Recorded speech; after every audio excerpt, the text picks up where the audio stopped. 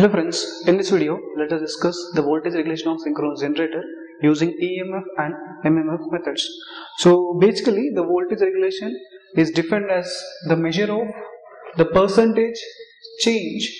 It is the measure of percentage change in terminal voltage from no load to full load with respect to its full load terminal voltage. So this is your voltage regulation, where E0 is a no load terminal voltage, V is the full load terminal voltage, and you can see the voltage regulation is expressed in percentage, so I have multiplied it with 100. So you can define the voltage regulation. It is a measure of the percentage change, because I have multiplied with 100, it has become percentage. So percentage change in terminal voltage from no load to full load with respect to its full load terminal voltage, that is your voltage regulation. And this voltage regulation is defined when the load is thrown off and when the speed and the field current remains same or remains constant. Speed and field current remains same or constant, and the magnitude of this change, that is the change in terminal voltage from no load to full load, that is the magnitude of this change is dependent on both your load current as well as the power factor of the load. So many of we say that the change in voltage at the terminal end is dependent only on the load current, but remember this, the magnitude of this change is dependent not only on the load current but is also dependent on the power factor. And this voltage regulation can be positive and negative. It will be positive for the lagging loads or lagging power factor, and this VR will be, it is positive for lagging loads, and for the leading loads this will be negative, where your E0, that is the no load terminal voltage, will be less than this full load terminal voltage in the leading loads, and your voltage regulation will be negative. So it is in the leading power factor the voltage regulation is negative, and in the lagging power factor the voltage regulation is positive, because here your E0 is greater than V and here your E0 is less than V. Because of this it can be positive and negative. And now when the load is thrown off, so when the load is thrown off, that means you have removed the load, then there will be the increase in terminal voltage. And similarly when the full load is applied, or suppose first case is when the full load is thrown off, you have removed the load, then the terminal voltage will increase, and when you have applied the full load, the terminal voltage will decrease. But the increase and the decrease in the terminal voltage is not in the same proportion. Remember this thing, the increase and the decrease in terminal voltage is not in the same proportion as when the full load is thrown off and when the full load is applied. So the magnitude of the change in terminal voltage is not same, or you can say the increase or decrease in the terminal voltage is not same as when the full load is thrown off or when the full load is applied. So these are the things kept to be in mind. Now why voltage regulation is required here? So the voltage regulation is required for three purposes. One is to know the range of the field excitation required. So the required field excitation can be known by your voltage regulation. By knowing the voltage regulation, you can able to know the required field excitation, and you can able to know the magnitude of the torque angle or the load angle, and you can able to know the performance of the machine when operating in parallel. Performance of machine when operating in parallel. So these are the three things which the voltage regulation can say you about. For these three purposes the voltage regulation of synchronous generator can be found. And if you see the equivalent circuit of the synchronous generator, basically this is your field circuit, and here you are having the DC supply source. Okay, IF is the field current flowing here, and basically this is your no load, or you can say the generated voltage per phase E0. This is E0, this is E0. So basically this is your rotor and this is your stator. So where I have shown three phases, and where E0 is the generated EMF per phase, and here we are having the effective armature resistance, and this is your leakage reactance, and here I have shown in the no load.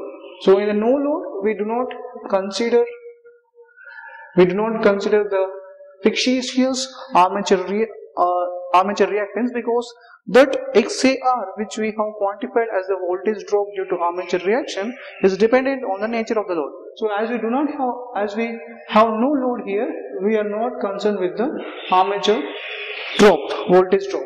Now if I take a per phase values and I draw the equivalent circuit for each phase, so then I will be having here E naught, and this will be your effective armature resistance, and this will be your leakage reactance. So this is at no load, and this is your E naught, this is RE, this is XL. So here, as there is no current flowing through this circuit, there will be no drop in this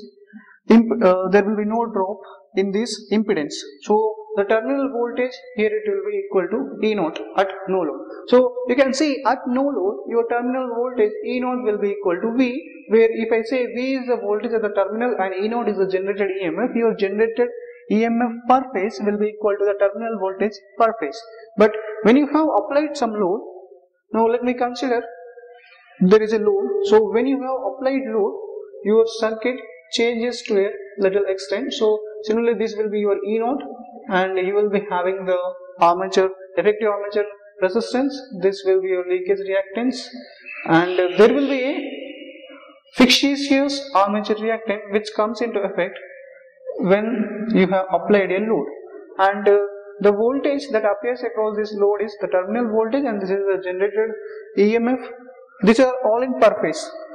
We are talking in per phase. So this is your RE, this is XL, this is XAR, and XL plus XAR gives you the synchronous reactance. So basically, when you have applied a load, there will be, depending on the load, there will be increase or decrease in the voltage, that is the terminal voltage. So the percentage change in terminal voltage from no load to full load with respect to its full load terminal voltage is defined as a voltage regulation, and we have discussed what is the purpose of voltage regulation, and we have seen the equivalent circuit of the voltage regulation. Now let us see how the voltage regulation can be determined. There are various methods of determination of the voltage regulation, but here in this video I will discuss these two methods, that is synchronous impedance method or EMF method, and other one is the ampere turns or MMF method. So first of all, let us proceed with the synchronous impedance method, that is EMF method. Now in order to find the voltage regulation by this EMF method, we require the two quantities, that is RE and XS, and these two quantities can be obtained from your OCC and SCC.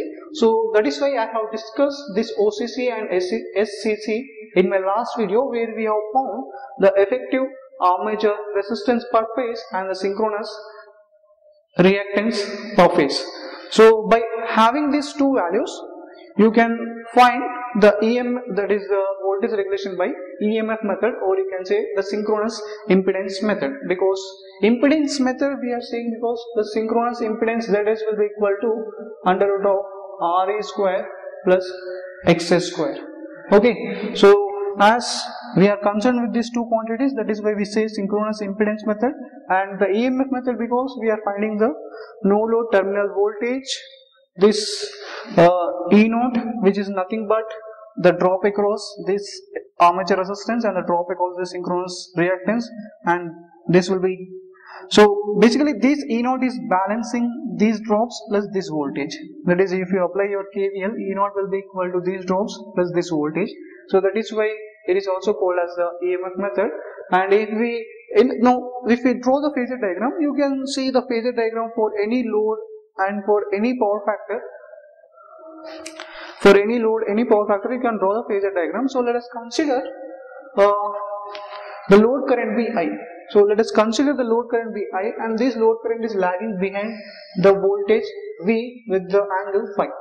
Okay, so let us draw the phasor diagram.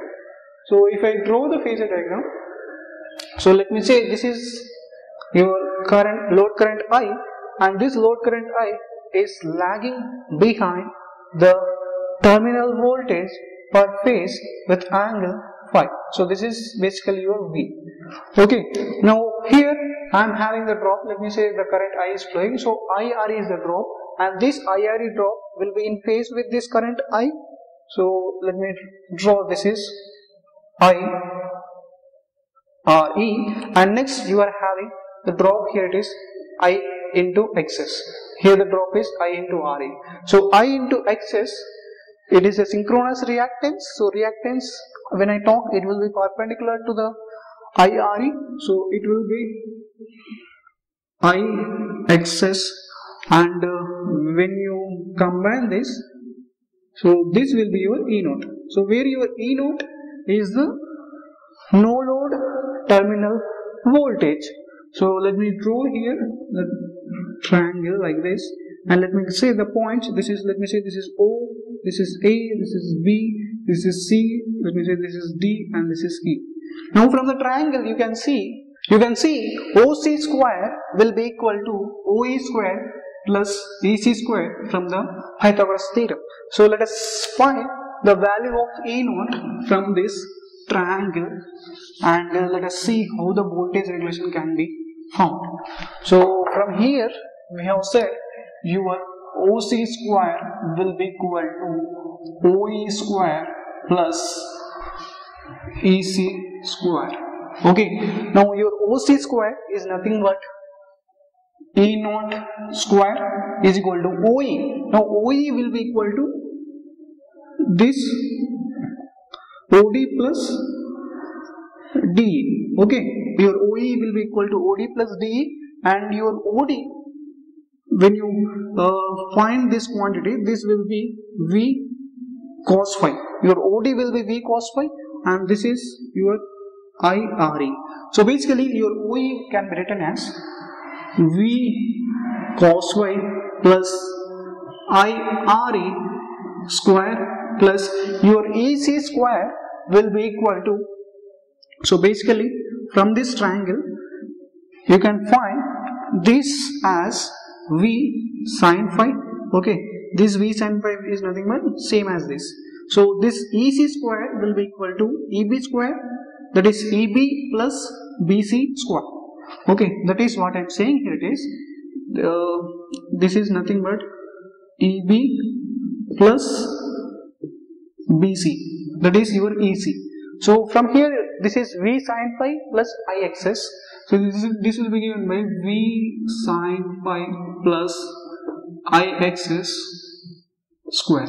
Okay, so from here you can see simply your E naught will be square root of this quantity, that is under root of V cos phi plus IRE square plus V sin phi plus IXS square. So you can find from the, if you have any given question, you can find the value of I, that is the load current. You will be given the effective armature resistance, synchronous reactance, and V is the, suppose if you are given some rating, so the line voltage, if you are given some, let me say some 50 kV, so the rate you can see the voltage V is the terminal voltage per phase, and you will be given a line kV in the question.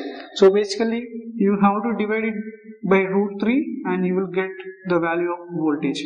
So okay, now the percentage voltage regulation can be defined by VR is equal to E naught minus V upon V into 100. So you can find V naught from this equation, and your V will be given in the question. So from here you can determine the voltage regulation. Okay, we are fine with it. Now for the leading power factor, your phi will be negative. Your phi will be negative. Now let us see why the phi will be negative. So because if I say, let me say there is some impedance here, and this is the sending end bus and this is the receiving end bus. So when the power is flowing from the source end to the load end, your P will be positive. Okay. Now when the power will flow from the load end to the source end, the P will be negative. So similarly, your reactive power, let me say I am having a inductive load here. Okay. if I say I am having an inductive load here, so inductive load basically absorbs the lagging hours, and the lagging hours will be supplied by your lagging synchronous generator. Okay, so the power will be flowing in this direction plus Q. Now, this inductive load, it absorbs the lagging hours, but it delivers the leading hours. So basically, the leading hours delivered by the load to the source will be taken as minus Q. So basically, the leading power factor, okay, where the inductive load is delivering the leading hours, okay, so that is why whatever the quantity is leading, you will take it as negative, because the Q has become negative because the phi has become negative. That is, we write V sine minus phi, it will be equal to minus V sine phi. That is, we can say your Q is equal to minus Vi sine phi, because the phi has converted to minus phi. That is why we say for the leading power factor your phi is negative, and for the unity power factor your phi will be equal to 0. So you can put those values in this cos phi and sin phi, you can find the E naught value. Now the important thing here is that this EMF method is said as the pessimistic method, because the value of the voltage regulation found here, it will be always greater than the actual value. So as the value of voltage regulation found is always greater than the voltage regulation that is actual voltage regulation, this method is called as the pessimistic method. Now the reason for this error is because we have assumed in this method the synchronous impedance, or you can say the synchronous reactance, to be constant.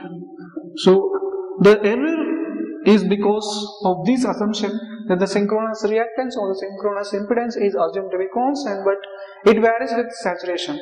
So at low saturation, the effect of armature reaction will be greater than at high saturation. So at low saturation, the effect of armature reaction is higher, and at high saturation, the effect of armature reaction is lower compared to this armature reaction at low saturation. Now, as the armature reaction is high at low saturation, there will be this reactance and there will be the higher value of excess, and this low saturation is if you see in the short circuit test, basically the low excitation is required to circulate the 150% to 200% of the full load current in the stator windings. So at that low excitation we are having the low saturation, and at low saturation the armature reaction is very high, and as the XAR value is very high, the synchronous reactance is also very high. So that is why I can say the assumption of this synchronous reactance or the impedance is incorrect. That is, it is the assumption of taking constant value is incorrect. That is why this method always results in inexact results. Now, when it yields the inexact results, why we are going for this method? Because for the non-salient pole type machines with the distributed field windings, remember, for the non-salient pole machines with the distributed field windings, when there is no saturation, this method theoretically yields accurate results. So remember, it is for non-salient pole machines, that is cylindrical machines with distributed field windings. When saturation is not considered, this method yields theoretically accurate results. Okay, that is why we go for this method, and we have seen the pros and the cons of this method. There is a pro is this, and the con is the assumption of the synchronous impedance of the reactance to be constant, but it is not constant. You can also see it from the open circuit test and the short circuit test. So in the open circuit test, you will get curve like this, and in the short circuit test, the curve will be like this. So if I say this is your ISC, and here you are having E naught. So if you find here, basically this is your E naught and this is your ISC. So the synchronous impedance will be given by E naught by ISC. Okay. Now when the this is basically for, if I say this is like this is linear in this range, and this curve has saturated. Because of the iron saturation, this curve bends like this, and if you point the synchronous impedance here, so the change in voltage is very small here, but the change in current is higher here. So as the value of Is is higher, change in value of Is is higher to the change in value of E naught. So basically your synchronous impedance decreases as you move to the unsaturated, that is, as you move to the saturated portion, the synchronous impedance decreases. We also have seen here at low saturation the synchronous impedance will be higher, and at high saturation, where the iron core has saturated, the armature reaction will be low and the synchronous impedance will be also low, because you can also see from here at high saturation the ISC value will be increasing, but the change in no load terminal voltage will be almost constant. So that is why your synchronous impedance decreases. Now let us see the MMF method or the ampere turns method. So in the ampere turns or MMF method, MMF is nothing but the product of field current and the number of field turns. So in the MMF method, the field winding must have the MMF required to induce the rated terminal voltage on open circuit. So it does two purposes. So one is the field winding must have MMF required to induce the rated terminal voltage on open circuit, and the other one is the field winding must have MMF equal and opposite to that of the armature reaction MMF. So basically MMF is to induce the rated terminal voltage and MMF is required to overcome the armature reaction. So basically these two MMF can be found from your open circuit and short circuit test. So in the open circuit test, let me say the IF1 is the field current to give the rated terminal voltage on open circuit, and let me say IF2 is the field current which gives me the rated full load current, or you can say the short circuit current. So let me say this curve represents your open circuit characteristics and this curve represents your short circuit characteristics, and let me say here I am having the axis as ISC, and let me say this is your open circuit voltage, and let me say first I am having V phase, that is rated terminal voltage per phase, and let me say if this is at this point I am having the V phase, that is the rated terminal voltage per phase. Corresponding to this I am having a field current IF1. Okay, now at this juncture let me say I am having the rated short circuit current or rated full load current. So let me say this is IF2. Okay, so we know the values of IF1 and IF2. IF1 is to give the rated terminal voltage per phase on the open circuit, and IF2 is the field current to give the short circuit current or the full load current. So basically here VF is considered by taking the armature effective resistance as negligible. So by neglecting the effective armature resistance, this V phase is taken, and you can also consider this as V phase plus IRE cos pi, but we have neglected the effective armature resistance because it is a very small value. Now for the short circuit test, if you see in the short circuit test, let me say this is short circuited here, and you can connect the ammeter here and ammeter here to find the field current and to find the short circuit current. So basically the short circuit current, let me say this is the E naught, that is the generated EMF per phase, and if you consider it as open, then this generated EMF per phase will be equal to the terminal voltage per phase. Okay, so basically this is the generated EMF per phase, and this is your RE, this is XL, and this is XAR, and let me say you are having a short circuit condition. Okay, now this combination will give you the synchronous reactance.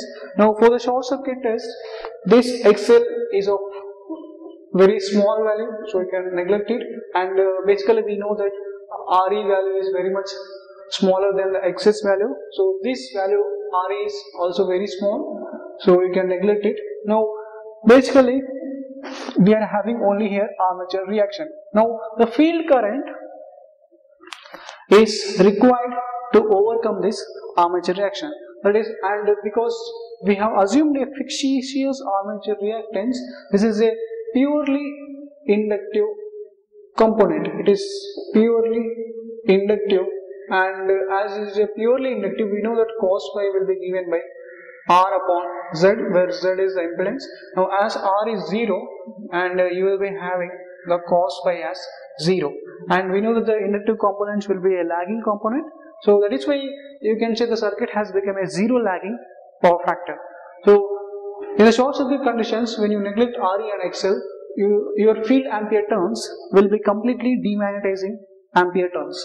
So that is, the IF is required to overcome the purely inductive armature reactance component, and this is a demagnetizing, because in the armature reaction of the synchronous generator, you can see if you are having a resistive load, then it will be a cross magnetizing effect. If you are having a capacitive load, it will be a magnetizing effect, and if you are having an inductive load, it will be a demagnetizing effect. So basically the ampere turns must be demagnetizing ampere turns to overcome this armature reactance, that is the fictitious armature reactance. Okay, so basically this is operating on the zero power factor lagging circuit. Now let me say, let the alternator be supplying the full load current at the power factor cos phi. Okay, let the alternator be supplying the full load current at the power factor cos phi, and let me see the phasor diagram. So let me say the OA gives you the field current IF1, which is required to produce the rated terminal voltage per phase, or this V phase, or you can say this is V plus IRA cos phi.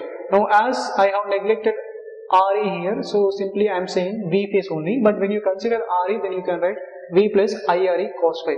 Okay, this is your IF1. Now with an angle 90 plus or minus phi, 90 plus or minus phi, you draw AB, which is representing IF, to give the short circuit current. So this is basically, this OA is representing, that is a phasor OA is representing the current IF1, which is required to produce the rated terminal voltage, and IF2, this AB is representing the field current IF2, which is producing a short circuit current. Okay, now the phasor sum of these two currents will be IF. Okay, and this IF, if I say the IF here, the phasor sum of these two components will be definitely greater than these component and each components. That is, it will be greater than IF1 and it will be greater than IF2. That is why your IF will be, I am drawing it a right side, because it is a phasor sum of these two components and it is not the difference. Okay, so for this, if I draw it on the open circuit characteristics, you will find your open circuit EMF. Let me say this is your E naught.